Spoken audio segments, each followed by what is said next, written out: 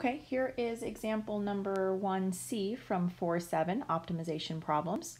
It asks us to find which points on the graph of y equals 4 minus x squared are closest to the point 0, 2. So I don't know about you, but the first thing I did is I tried to graph a picture so that I can kind of visualize what's going on. And so I knew this equation was going to be a parabola. I knew that it was going to open down, and I knew that it was going to be shifted up 4. I also knew that there was a point that I wanted to see was closest to this graph, so the point 0, 2. And so what are we trying to find here? Are we trying to maximize or minimize? Well, it looks like we're trying to find the point on the graph that's closest to this point 0, 2. So it looks like I want to minimize. And what do I want to minimize? Well, it looks like I want to minimize the distance between 2 points, right?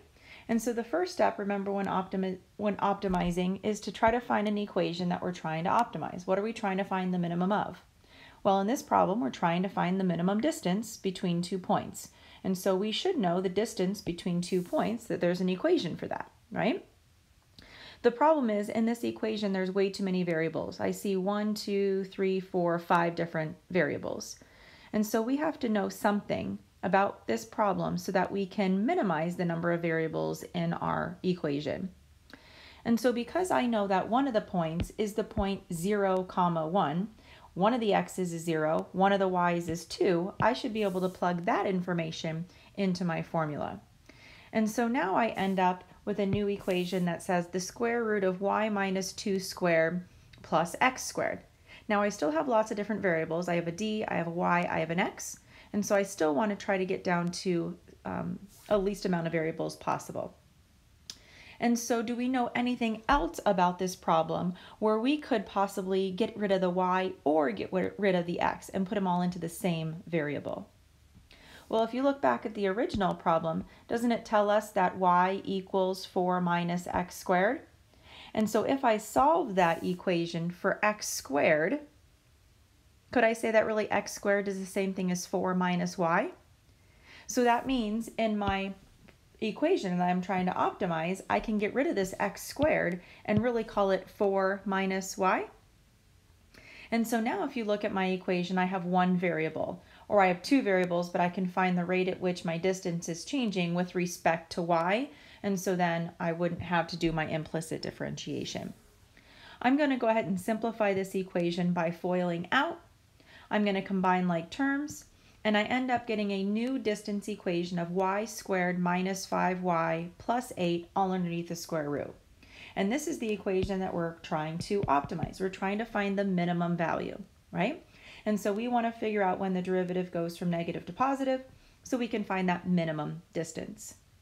Now, you could find the derivative of this equation using chain rule, or if you think about it, if I can minimize the stuff on the inside of that square root, I can find the smallest possible value. Well, then taking his square root, isn't that still going to be the smallest possible value? So with or without that square root, if I can find the minimum, then it should be the minimum no matter what. And so to make my life a little bit easier, what I can do is just focus on the stuff on the inside.